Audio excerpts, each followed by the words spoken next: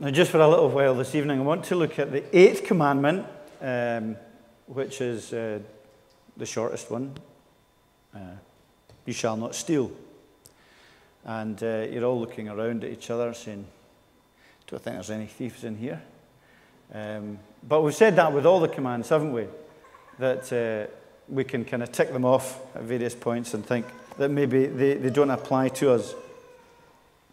But I hope that we can maybe unravel a little bit of this commandment and see what it means, not just for ourselves, but also for society. Now, we maybe don't spend, I maybe don't spend a lot of time. I think most of my preaching would be to the individual, and a lot of the New Testament is written to the individual. But I think there's also a sense in which we see the commands broadening out and having a real important effect on the kind of society we live in, or the kind of society we probably don't live in, to be honest. Now, I want to finish with a little bit of that. So I'm not going to get political. Well, maybe. A little bit. But we see that the commands are kind of, they're split, aren't they, into two? The commandments of God. The first half, for at least the first 4, are kind of vertically oriented towards our relationship with God, about how we think of Him, how we speak of Him, how we worship Him. And it exposes that we fail so much. And so there's an element that the commands are there to point us to Jesus, to save us and rescue us from our own inability to keep the commands. And that's very much part of the role that they play. So I think there's someone actually who's sitting in this building who, the first time I preached these commandments here, I thought, yeah, I know this, this, and this. And as we went through them, he recognized that actually he needed a Savior and became a Christian. And that's part of the role of the commandments, is to do that. But also when we become Christians and when we've got the power of God in our lives, then we find that they are the guidelines and the parameters for our Christian living. And so that we've got the first section that look at God and our relationship with God. And then we've got the second table of the law, if you can call it that, which is more about our horizontal relationships. So how you relate to the person next to you in the pew. How you relate to your husband or wife. How you relate to your neighbor or your colleague. How we relate to one another. And so they're about a protection of our relationship with God, and also the protection of our relationships with one another. So the commandment, the latter commandments, highlight basic human rights, and the protection of life, the protection of marriage, the protection of property, the protection of justice. All of these things come under the rubric of these last commands. And God's concerned about that. And they're very far-ranging. They're only kind of summary statements from God, which are expanded in a lot of places in the Bible, including in the passage that we read tonight. But the 8th commandment is a basic command against stealing, which is about the protection of one another's lives and properties in many ways. Within that, there's that underlying lack of truth, a lack of trust. Probably involves, as it broadens out, lying and cheating and greed and insecurity in a lot of cases, and a lack of respect for other people and other people's property. And stealing we see the antithesis of all these commandments in the nature of Satan and his destructive character. We looked at that this morning, that Jesus was the good shepherd, and Satan's described as the thief who comes to steal, who comes to destroy. And so it's very much related to the destructive nature of darkness and of Satan and of hell, which is to disrupt and destroy the unity of humanity and of human beings. And anyone here, and I did mention this morning without thinking about this evening, anyone who has been stolen from knows that. If you've had things stolen from you, you know immediately that it sets you on edge. Who is it? Who did that? How did they know? Why did they do that? That's rather uncomfortable. Even though nothing's been stolen from your house, if you come home and the window's open and things have been disrupted, isn't that just an uneasy feeling, isn't it? That you feel violated. You feel that your property's been violated, that that space that you regard as your own has been taken. And there's a sense of unease, and mistrust comes in to relationships when that is evident. So Paul in Ephesians is speaking about living as children of light. We saw this morning the picture of Jesus as the one who comes to bring life, and he is the one who brings life and light. So light is knowledge and understanding and spiritual insight, and he brings that through his salvation. And he says, as Christians, we live as children of the light. So we've moved, remember we saw this morning that you move from death to life when you become a Christian. Spiritually, you've moved from darkness to light. And so there's this movement in our lives, and it's an ongoing movement. It's an ongoing process that we're to live as children of the light. So there's a kind of transforming reality that is always happening in our lives as old ways get ditched and new ways get adopted in our life. So living as children of light, we have a motivation to do so. We have a desire to do so because of what Jesus has done for us. And because we begin to see that his parameters for our living, the 10 Commandments, there's only 10, are for our benefit. They're for our good. They're for our blessing, both in our relationship with him and in our relationship with one another. They're all about valuing life, valuing him, and putting him first. And we know we need forgiveness, and we need to turn to him again and again. But we find he gives us the way of living. And it's interesting, in, for example, in Titus, where Paul is speaking or giving a letter to Titus and passing on New Testament exhortations to the people. And when he's talking about even slaves, now it wasn't that the New Testament was condoning slavery, but it recognized that it happened. And even slaves had to live as children of light if they were Christians. And he says, teach slaves to be subject to their masters and not to steal from them, because that was obviously what happened all the time. Very tempting it would have been too, presumably, to do so. But to show that they can be fully trusted to make God, our Savior, attractive. So there was an injunction even on slaves at that point to live in such a way that would make their Savior attractive by them being fully trusted. So the whole issue about stealing is also related to the whole issue of trust. So that in a Christian community, there should be a really high level of trust. If there's a trustometer that we could put in the church, it should ring really high in a Christian community, because there should be a high level of trust and a high level of honesty, not just in our day-to-day dealings, not in that it says you can put your handbag down, no one's going to steal it. We can hope that's not going to happen. But just in our honesty in our relationships and the trustworthiness with which we deal with one another, which is related to this. But can I just go on to speak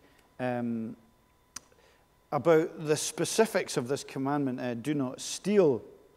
I think it applies at different levels to us, maybe in some way more than others, and I may go off the mark at some places. And it's very simple, isn't it?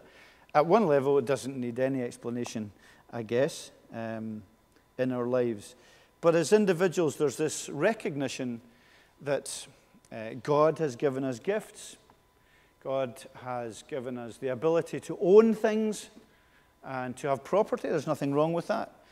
Some people in the New Testament church at the very early stages decided to sell all their property and give it to the cause of Christ. That's fine. That was fine. It wasn't a command for all time. But property is regarded and recognized biblically as a good thing, our material possessions. But they're not ours to hoard. They're not ours to amass and build up more and more shoes and suits and houses and cars as if that's all that matters. Everything that we own and have, we have as stewards almost. We're stewards of it. And we're to use it in a way that is God glorifying for ourselves, our family, to help others, to maintain the state, to support God's work, whatever it is that we do. But we recognize, even within this command, that God respects ownership of property. And it's okay for that, to have that.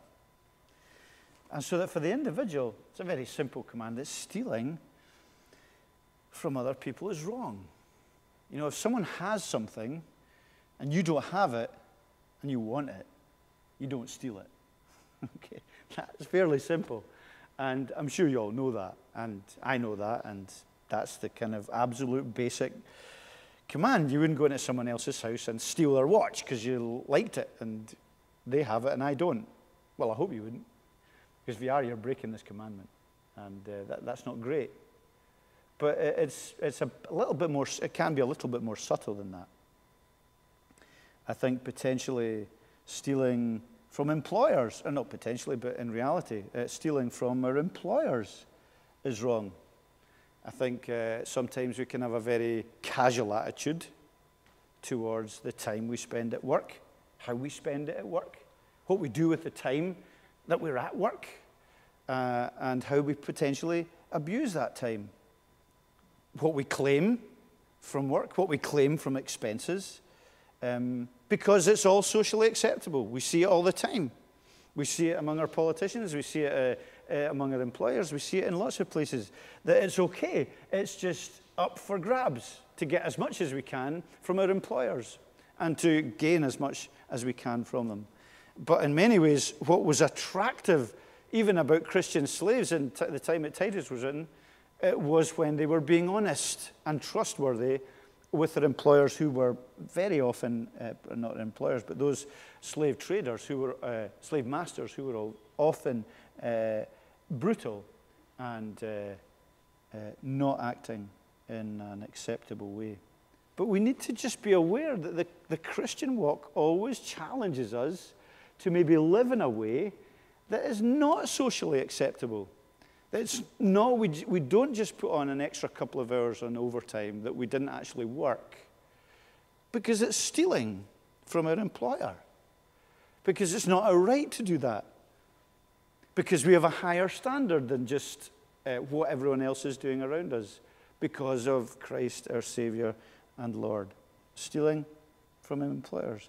Maybe even stealing from the state is an application of this. Taking benefits that we're not entitled to, or avoiding taxes that we should be paying.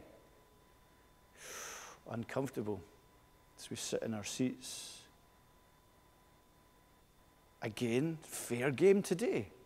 The whole drive of society, and I'm not saying that governments use taxes in the right way, but Jesus said, render to Caesar what is Caesar's, and to God what is God's.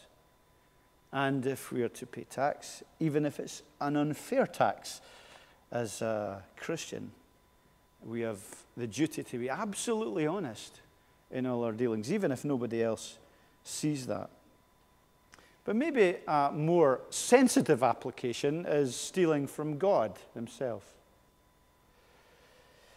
where we steal with an attitude of thanklessness, selfishness, by hoarding what he's gifted to us for ourselves, by not giving back to him and to the gospel work in proportion to what he's given to us. You know, Malachi speaks about that, about the people who were robbing God.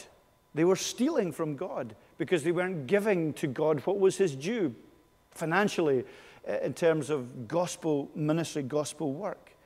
in the New Testament is full of encouragement to give proportionally, to give sacrificially, to give cheerfully, to give happily, because it's God's in the first place. And anything we have is a gift from him. And so there's that sense in which we might be stealing from him. Everything we're earning, we just keep in our pockets and stuff our pockets with it. And if we've got 5 pence at the end of the month, we'll give that into the work of the gospel.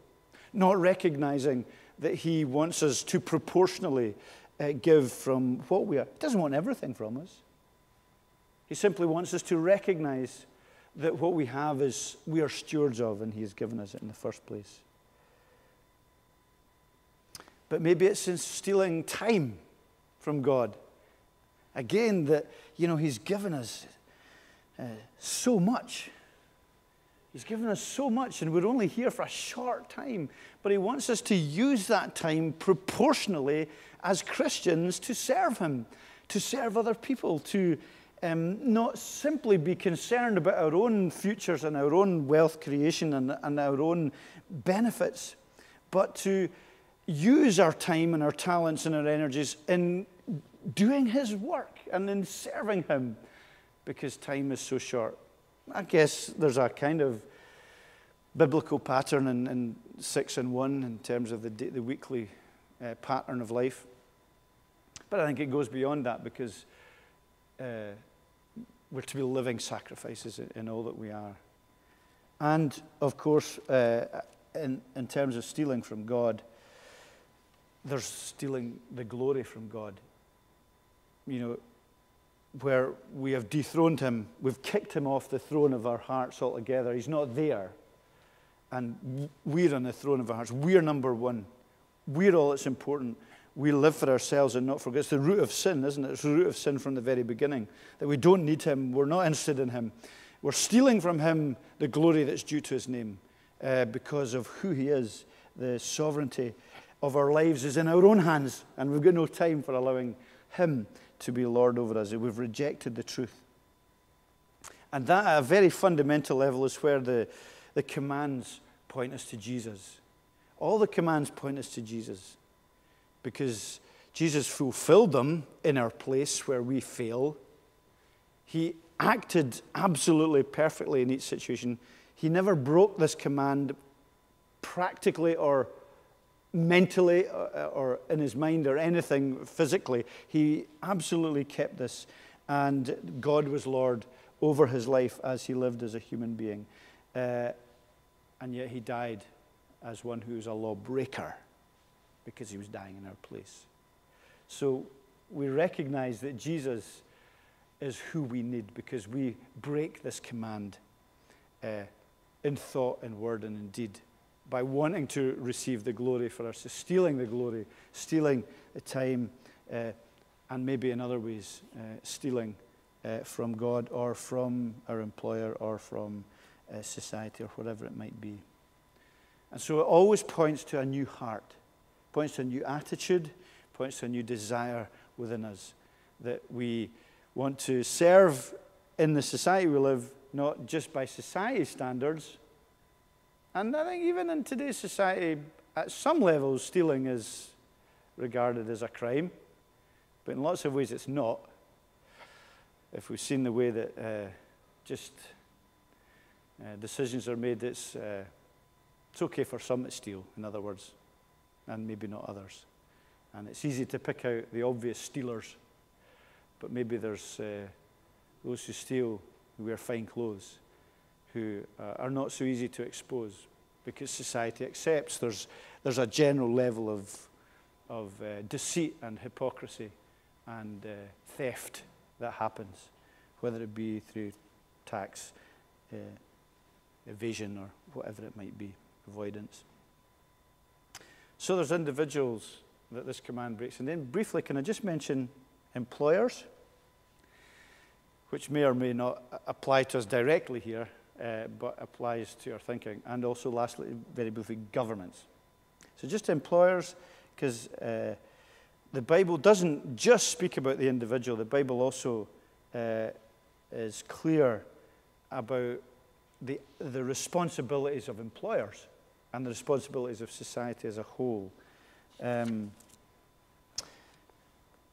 In Malachi 3, verse 5, God says, "So I will come near to you in judgment against those who defraud laborers of their wages," or those who use, in Hosea 12, verse 7, "the merchant who uses dishonest scales and who loves to defraud." And the Bible quite often uses that picture of dishonest scales, where there was they weighed the scales in a certain way so that you were getting less for what you were paying for. And it was quite subtle. But there were dishonest scales. And the use of these dishonest scales, false weights and measures, there's a lot in Deuteronomy about the false weights and measures. And it was employers were, or business people were defrauding and cheating on the public so that they could earn more profit. That sounds familiar. God sees that.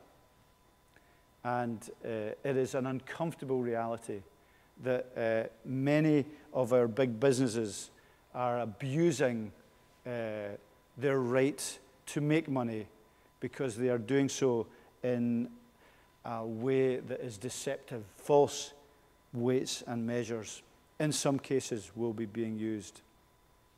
Because all of society is broken by sin. And that includes big business. And we need to recognize that in our understanding and thinking of the world in which we live. As is the denial of a proper wage that we read about. The Bible has lots to say about injustice.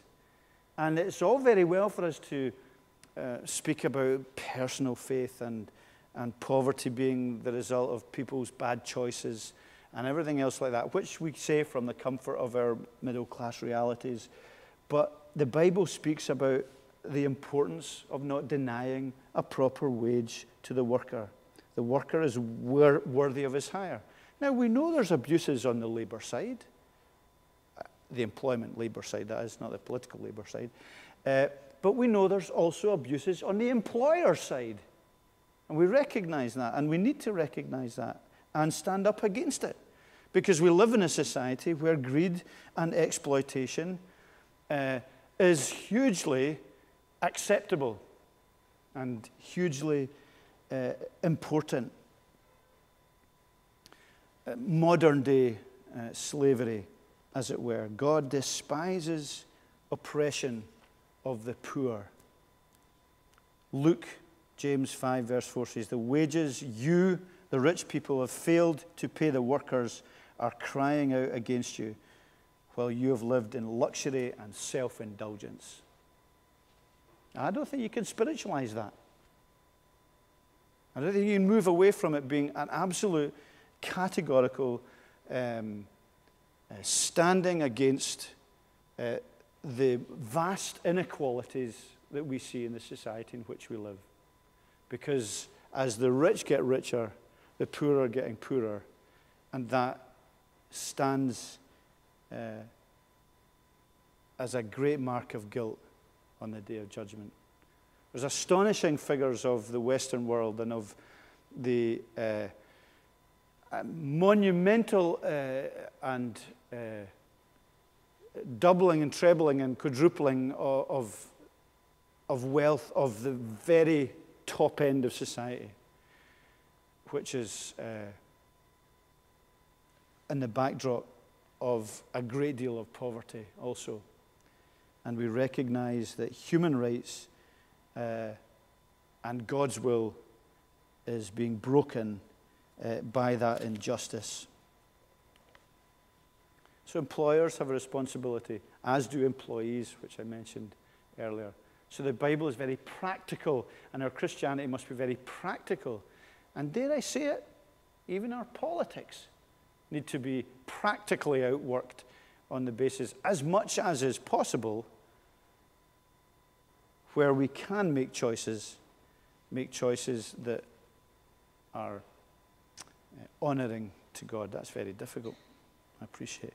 But lastly, and very briefly, I think government is also highly responsible under God not to steal.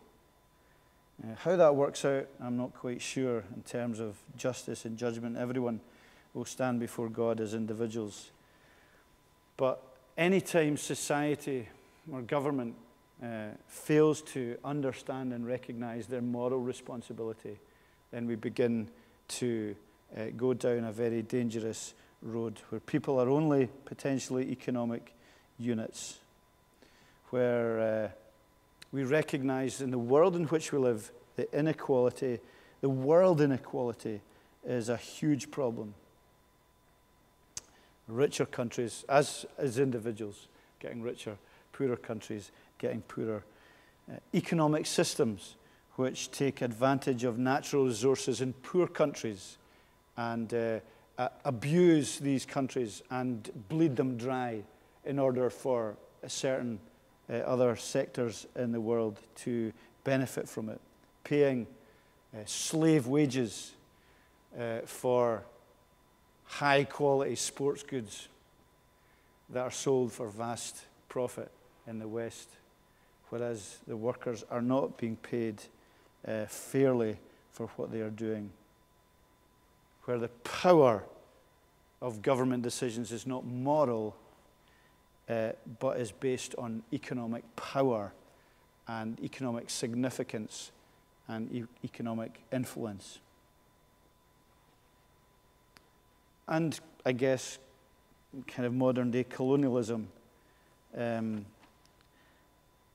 God says of Assyria, an earlier colonial country in terms of taking over other nations. I have removed the boundaries of nations, they said. I have plundered their treasures.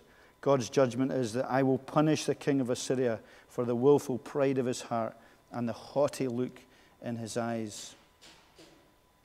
And all of that is constantly something that we see in the world in which we live. And very clearly in Ukraine at the moment, I guess, at one level. And in the complexity of some of these decisions, we see the commands of God being broken. So we recognize, I guess, what I'm trying to say is we recognize from the commands that they have a personal application, a very fundamental, basic personal application, but they also are a provision for society. And the reason our society is in such a mess is because we ignore God's commands and we go our own way. And there's a need for a societal repentance and also for individual repentance. And we look for a world and we seek to be in our Christian communities a small reflection of what it is, what it looks like to live God's way. And that means self-denial, and it means self-control, and it means putting Christ first and knowing his grace and knowing his forgiveness and moving forward in his strength and in his power.